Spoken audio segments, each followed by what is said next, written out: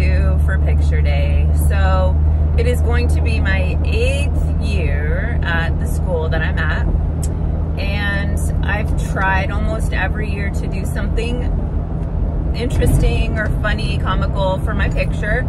Last year I totally blew it. Totally forgot it was picture day. I think there was so much going on. I just was like, forget it. Forget it. I took a normal picture. Boring. And yeah. So this year, baby, I'm making up for it. This year, making up for it. So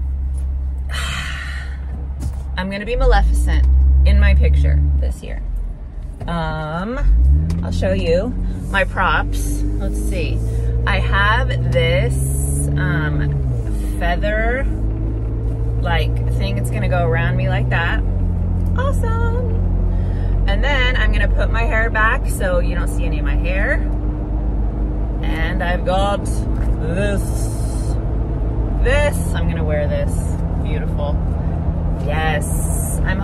Hopefully it redeems myself from last year, so there's that. But if you're a teacher and you do funny things for picture day, I commend you. It's just more fun. It is fun. It's a lot of fun. But I can understand too, maybe you don't have like, I don't know if people allow it, or yeah, I don't even know if it's allowed at your school, but there's a few of us mischievous teachers that like to dress up and be fun.